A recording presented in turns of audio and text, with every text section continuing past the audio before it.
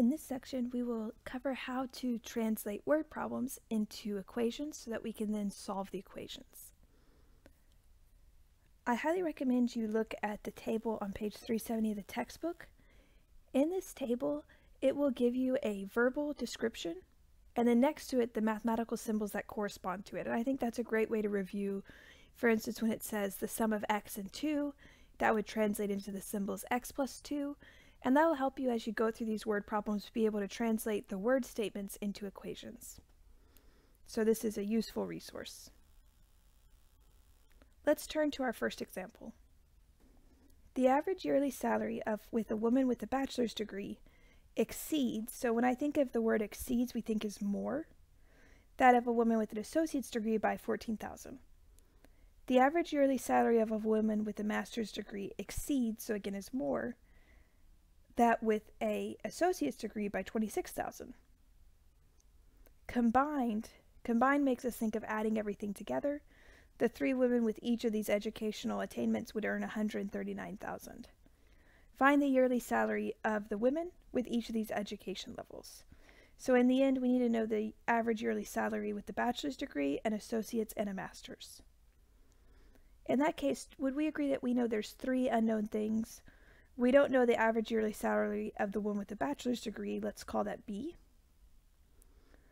We don't know the average yearly salary of the woman of the associate's degree. Let's call that A. And we don't know the average yearly salary of the woman with the master's degree, which we'll call M. So we don't know any of these directly, but we do know a lot about how they relate to each other.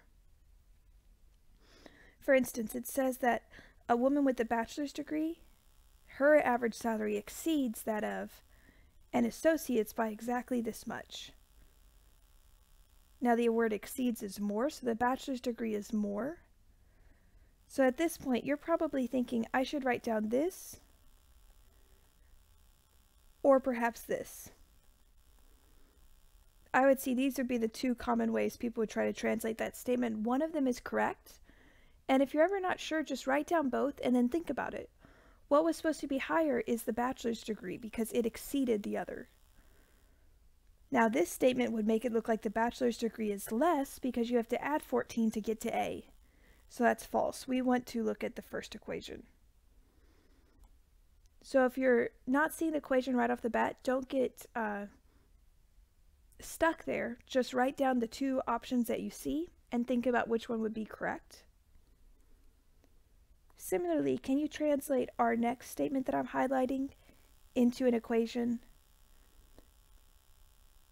The master's degree, when compared to the associate's degree, the master's degree exceeds it by $26,000. Write that down.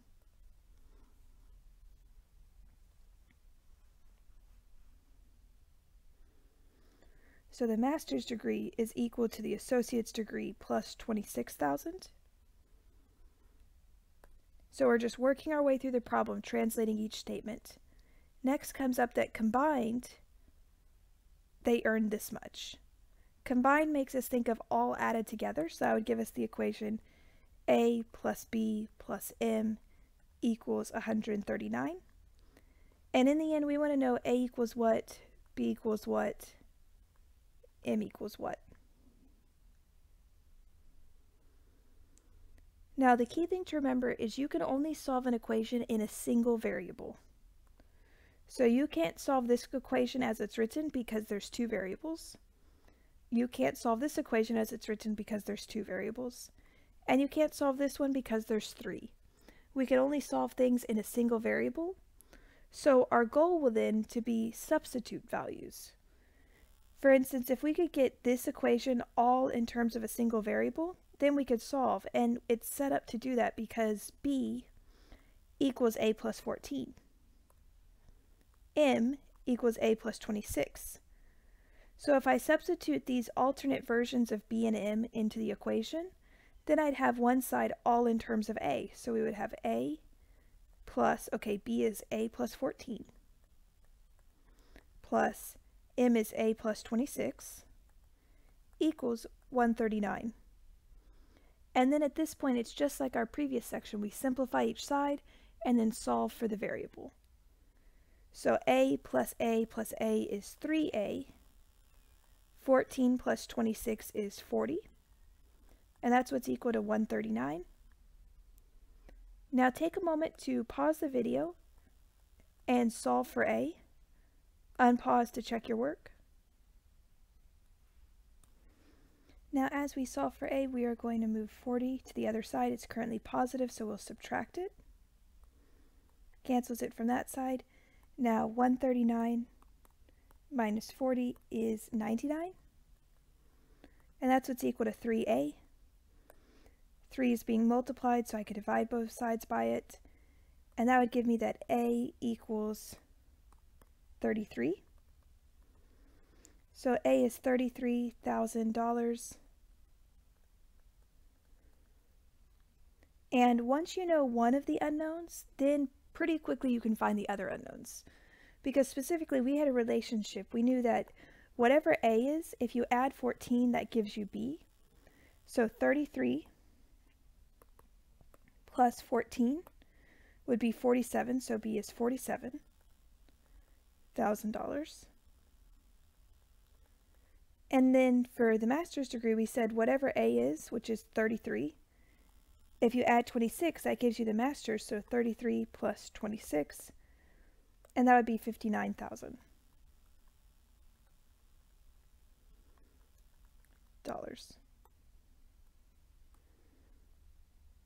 So the goal is to read through the problem once or twice, translate each statement into an equation, and if you don't have variables given to you, then name the different quantities that you want to know about based on reasonable names. So bachelor's degree was B, associate's degree was A, master's degree was M. Write your equations and then try to manipulate them to where you get one equation in one variable. Let's look at our next example. In 1969, 85% of freshmen considered this objective essential or very important. And I realized that I forgot to write in the objective. It was developing a meaningful life philosophy. Since then, this percentage has decreased by approximately 0.9% each year. So decrease means gone down. If this trend continues, so if we continue to lose 0.9% each year, by which year will only 25% consider developing a meaningful philosophy of life?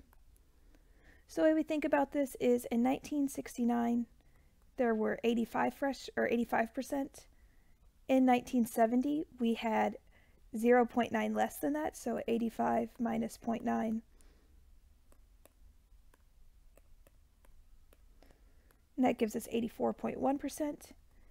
And we could continue subtracting 0.9, writing the year, but I think we could see that's going to take a very long amount of time before we get to 25%, so there has to be a faster way. The idea comes from the fact that we have this constant rate decrease of 0.9% each year. So we could set up an equation that relates the percent who believe this is important to create a meaningful life objective equal to, well, where did it start? It started at 85%, and each year, which we'll call T for time, we lost 0.9%. So we can find the overall percentage to just be equal to 85, the start, minus the amount it went down each year. Now our goal is we know some more information. We want to know when is the percent 25. So we want to know when is the left side equal to 25. What t value would we have to have? Once we've written this equation and identified what we need to solve for, we'll be done with the problem when we can solve for t. Now I want to get t by itself, so I'm going to move what's being added to t, the 85. It's currently positive, so I'll subtract. Now 25 minus 85 is negative 60. And here we have to be cautious.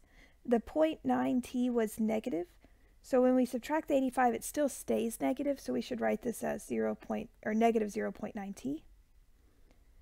To get t by itself, it's being multiplied by negative 0.9, so we're going to divide both sides by negative 0.9.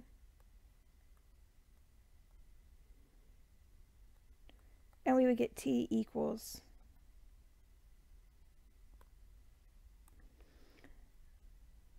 66.666 years.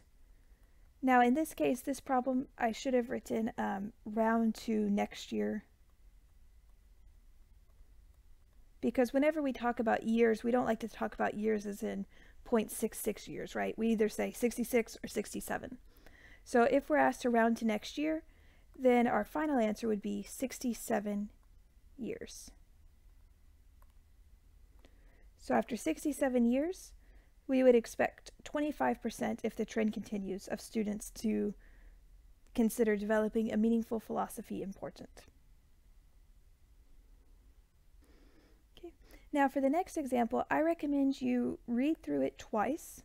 So pause the video, read through it twice, and try to describe in words to yourself what are they asking us to solve and compare. If you can describe it in words to yourself, then you can probably write an equation related to it. So pause the video and read this through 2 or 3 times. Think about what they're asking us to look for, and then unpause when you're ready to hear the discussion.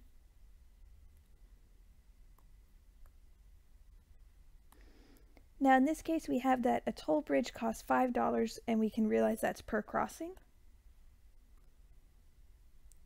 Commuters who use this bridge frequently have an option to purchase a monthly discount pass for $40.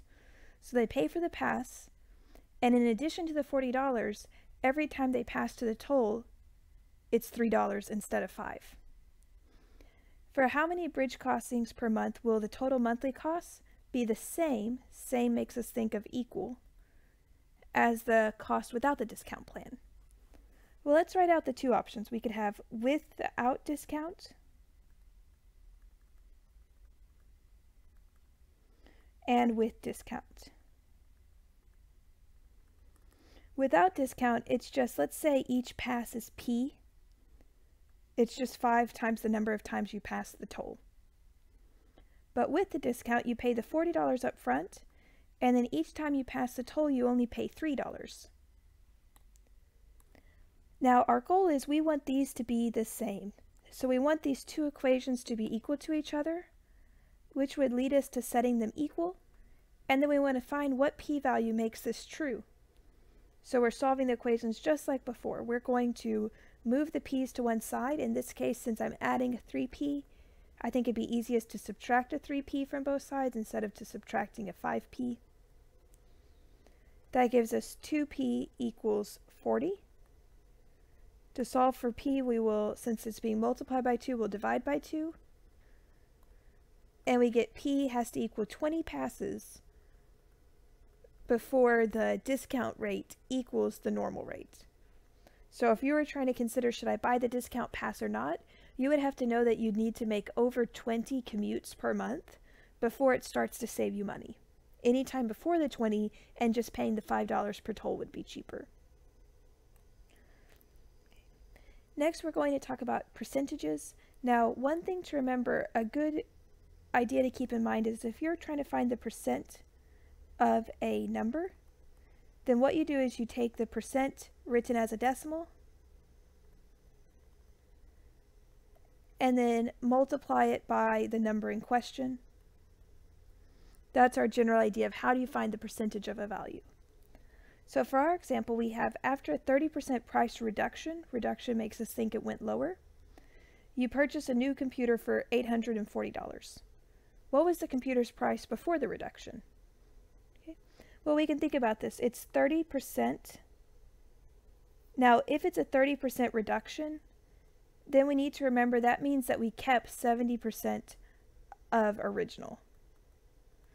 Because you took away 30%, but you're still left with 70% of the original price. We know the sale price is $840, so we know the result of this calculation. So 70% as a decimal, you would move the decimal place over twice, 0.70, times the unknown original price. That results in $840. Because that's 70% of the original is $840, the sale price. Now we want to find the original price. Currently, the original price is being multiplied by 0.7, so we could divide both sides by 0.7.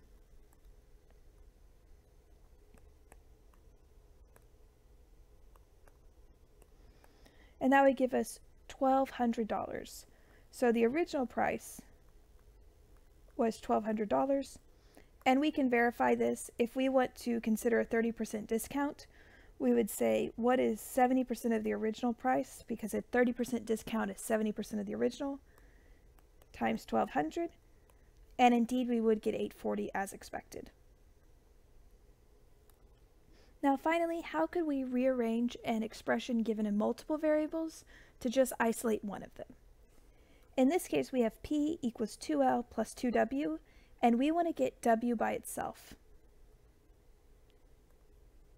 So the way you go about this is just the same as whenever you would solve with actual numbers, except whenever you do the operations, they don't simplify, you just have to keep writing the expression.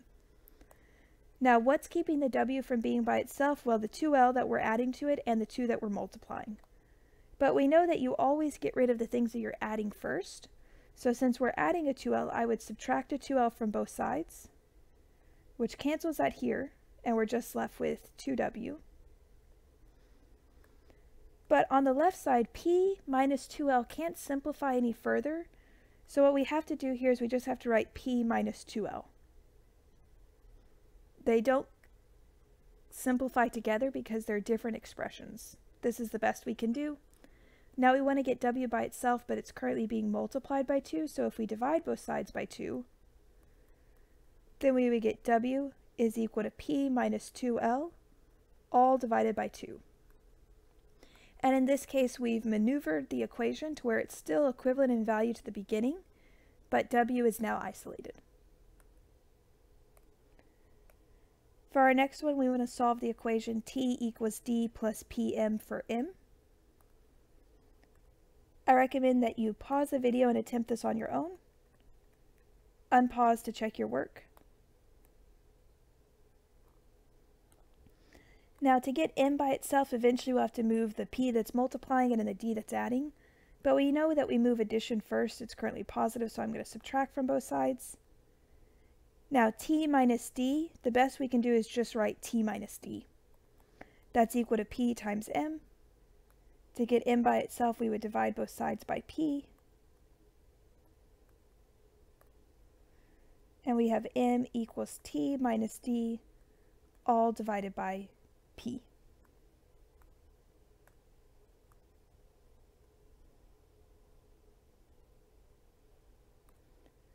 Now from this section, we do have these homework problems. They're all odd, so you can check your answer in the back of the book after you finish a problem.